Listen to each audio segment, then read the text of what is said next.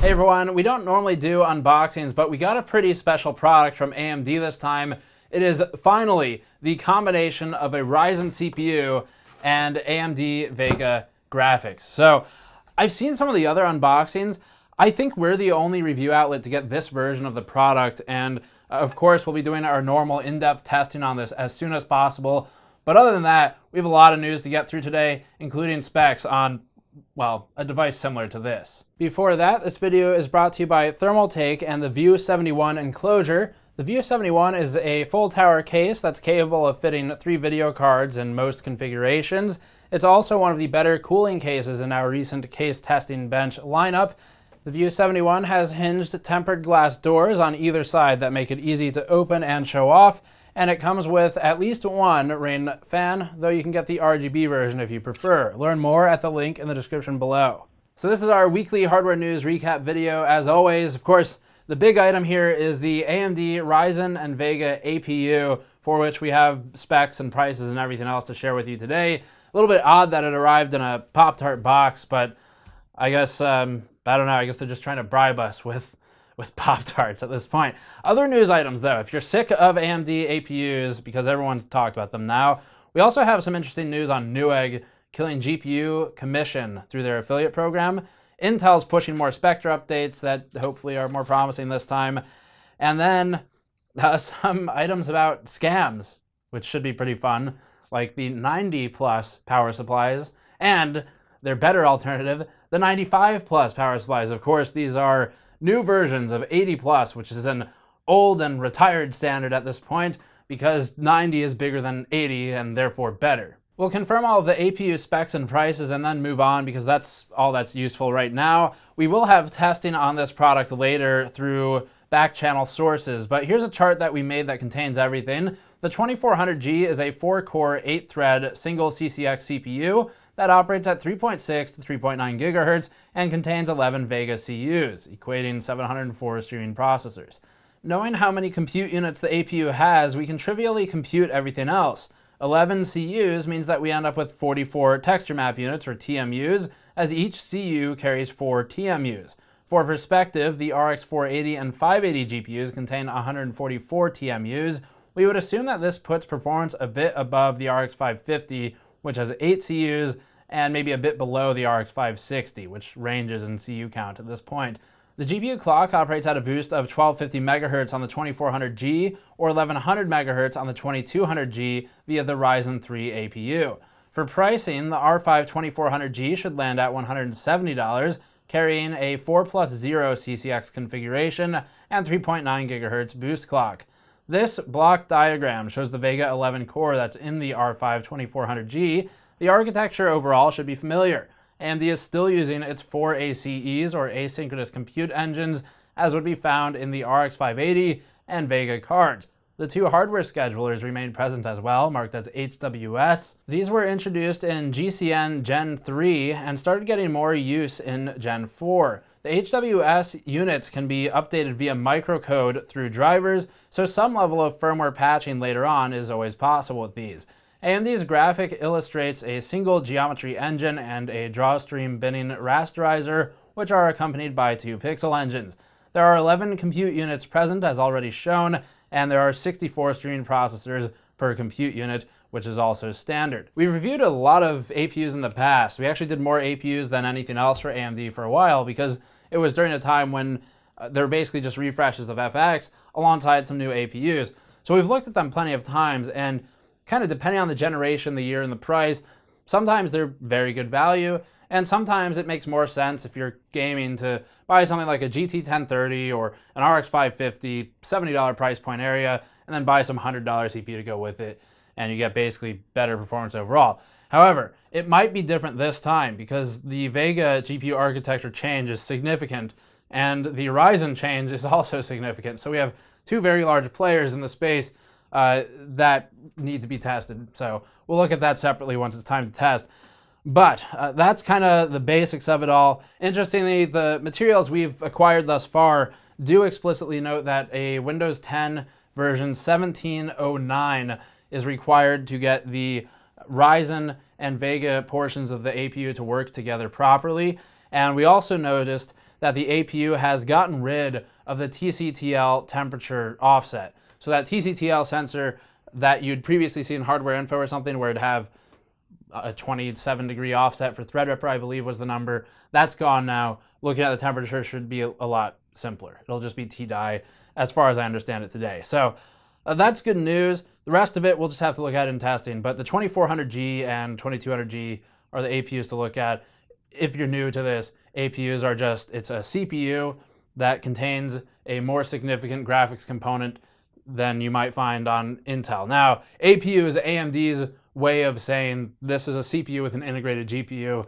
Intel just calls it a CPU at this point, and then they might call it an iGPU or something like that for the integrated graphics. So that's the main news for the APU front. AMD's APUs tend to be pretty powerful in the graphics department. They do give a lot more die space to the GPU component, so it'll be fun to test it, but we are getting that through a side channel source, and then we'll be looking at it as soon as it comes in, which shouldn't be too long now. Another thing here, so on the front of CPUs, there was some news a little while back about CPU mining being potentially profitable, and there were some sensationalist pieces online about, is this the end of CPUs? Will there be CPU shortages now? The answer is no. No, there will not be CPU shortages because of crypto mining. It's a great way to get clicks though. But are CPU shortages coming next? They are not. You know, the thing with CPU mining is, one, it's not that profitable. Two, if you use something like a 1950X or a 1920X, go back and look at our room ambient temperature test from months ago when difficulty was lower and prices were higher. During that test, if I remember correctly, the 1950X that we had running for that on crypto night was doing something like maybe, I don't know, I think it was like $2.50 a day. It was between $2 and $3 a day. It's not awful, and you might be able to do more if you're more skilled with mining or whatever. But the point is, you know, this is, unless it's doing a lot more money per day, you're looking at a product that takes like, I mean, it's like a 2-foot squared space to run more motherboards with CPUs. It makes more sense to take all that money and allocate it into GPUs, if you can get them, and run them off of one motherboard, take less area squared. So there is probably a use case for CPU mining. I'm not arguing that. What I would argue is that no, you don't need to worry about your gaming CPUs going out of stock. And secondly, maybe Threadripper, maybe the high-end HDD Intel CPUs, maybe those get some popularity for mining. Okay, but your i7s, kind of the $300 category, i5s, R7s, R5s, I don't think there are going to be warehouses in China filled with motherboards that are doing CPU mining. I'm not an expert there, that's opinion. However, I am fairly confident that we're not going to see like the end of the world of PC gaming because of cryptocurrency. GPU is kind of a special case. Memory, it seems like it's all happening at once. It seems like the prices for everything are going crazy at the same time. I could see how you might think that would spread to other components, but you have to remember, memory prices are high, GPU prices are high. What do those things have in common? DDR4 and GPU memory come out of the same 3 factories. So of course, if prices are high for one of them because of a memory supply shortage or high demand or whatever, then they're going to be high for the other one. They feed off of each other. CPUs are in a different category. They don't come out of Samsung and Hynix.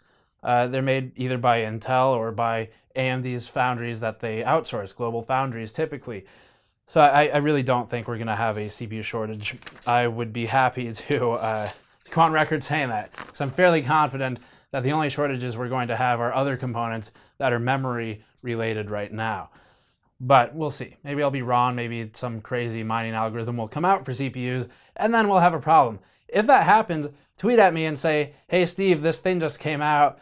Could you look at it? And we'll do some testing and look at it. Newegg today revoked its affiliate commission for video cards, which the company's sub-affiliate networks declare to be changed pursuant to, quote, Bitcoin's unexpected popularity. So what they really mean here, of course, is cryptocurrency. Bitcoin's unminable on GPUs. Now, granted, a lot of mining, if you're going through NiceHash or whatever, it is going to be paid out in Bitcoin, but you're not mining Bitcoin. So whatever, it's semantics at this point. So either way, the affiliate network thing, I'm sure many of you are aware of this. Basically, content creators or anyone really, you could get an Amazon or Newegg affiliate account. If you link people you know to a product and they buy it, then you get a % commission. And it's not increasing the cost that the customer pays for the product. It's coming out of a separate budget that's set aside by Amazon in one case, or by Newegg, and going to the person who linked the product. So that program's been around forever. It's a good way for retailers to fight each other for basically, I don't know, I'll use their word, influencer attention. Where are you driving the sales? And Newegg is changing it now, so GPUs, video cards, will no longer be included. Now, there's kind of two sides to this. This is less of a mining thing. They're pinning it on cryptocurrency, which is an awfully nice scapegoat. And there is certainly a higher demand because of cryptocurrency, but we've talked about this a lot now. We spoke with all the video card manufacturers. Memory has every bit to do with this as cryptocurrency. It's difficult to get supply for memory, period, if you're a manufacturer. And the price has gone up $20 to $30, bill of materials cost, for your video cards. So of course there's going to be, I mean, some of the vendors have now officially increased their MSRP by $20 to $30. See the last news video from last week. So there is more to it than just cryptos. That is a nice way to make it easy and pin it on people that everyone can kind of rally against the common enemy. But yeah, so this we think is more likely the contributor to Newegg killing its GPU affiliate commission is the memory cost. Now, there's two sides to this, because if Newegg is keeping the same prices and killing its commission for that product, that's great. That means they are helping consumers. I'm all for that. I don't need that commission if it means that GPUs can be a bit more affordable. That's fine. And I think a lot of content creators would agree. If they are increasing the price and killing commission, which we'll see if that happens, they've got a couple of days here, then it's just trying to make more money off of something that already is being gouged like crazy because demand is high and whatever. So we'll see. But anyway, content creators may be interested in that. Newegg is no longer giving commission for video cards, but Amazon still does, B&H Photo does, and plenty of other sites, smaller ones. BestBuy.com still does. So yeah, you may see more links like that from content creators. We tend to stick with Newegg and Amazon because just they're easier to use anyway. But interesting news. So next one, Intel pushes more Spectre updates. This is following on a lot of Spectre Meltdown updates we've covered lately. Intel's finally begun the process of shipping more stable microcode. They had some kind of interesting wording in their press release where they basically said they, of course, will continue to encourage people to keep their operating systems up to date and everything else up to date. But I mean, the opposing side there is that if you did that previously, then you could have had reboot issues on Intel CPUs because of their flawed microcode updates. So a bit of both sides. In the days following the Google Project Zero announcement, Intel scrambled to release its software patch, and there was widespread concern over possible performance hits. This was followed by reports of BIOS updates with poor implementation of Intel's patch, causing random reboots on Haswell and Broadwell CPUs, and then apparently some other platforms as well. Intel reported that they found the root cause of this issue on January 22nd, and they even requested that manufacturers halt the distribution of the affected BIOS updates. They've been working on solving the issue since then, and today Intel reported that they are in the midst of distributing fixed patches to OEMs. They also mentioned that they are continuing to beta test their updates with OEMs and partners before moving them to production. So hopefully there's not a repeat of the previous round, although the continue to quote could be read as saying that it was the OEMs who didn't do enough testing last time. Of course, it's really on Intel. The second part of the news post is a plea to users to keep their systems up to date, which is, again, a bit rich, coming only a week after the bugged update, but still good advice. So this is just kind of a fun news item. This is on some, I guess, scams, you could call them. 90 plus power supplies. So high wattage power supplies targeting cryptocurrency miners are being advertised with knockoff 80 plus certifications. And if you search for Bitcoin power supply on eBay or especially on AliExpress, you will find dozens of power supplies that have been branded as 90 plus or 95 plus gold, for example. 80 plus is the name of the actual organization that does the certification, and there's no such thing as 90 plus. If a power supply were in fact 90% plus efficient, it would still be under the 80 plus brand, but it would be awarded something like 80 plus platinum or titanium not gold. And many of the power supplies are also stamped with the Bitcoin symbol. Varies a bit depending on where they stole the art from.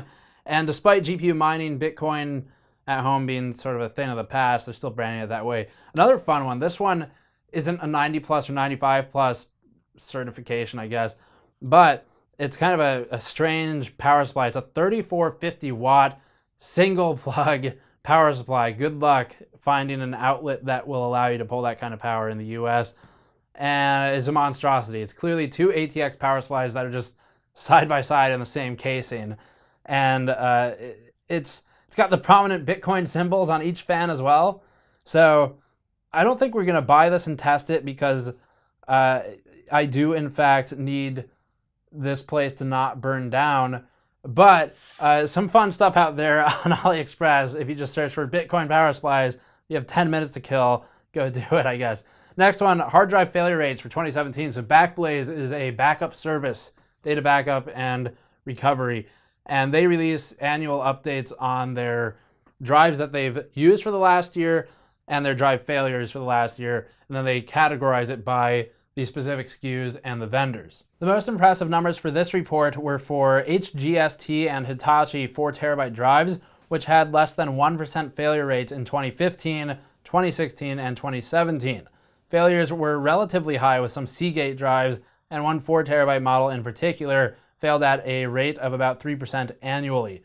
Backblaze has replaced 6,800 failed drives since they began logging in 2013, and 1,508 of those were in 2017. Overall, against all of its drives, the company's logging about a 2% failure rate looking at the last year of data that they published, which isn't awful if they're really getting hammered all the time, but yeah, HGST has looked good for the last couple years, and they continue to do so today.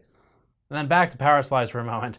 FSP has a $700 liquid-cooled power supply now. I think they're working with Bits Power on this one. And this is the FSP Hydro PTM Plus. It's a 1200 watt / 1400 watt power supply and will be available for purchase soon.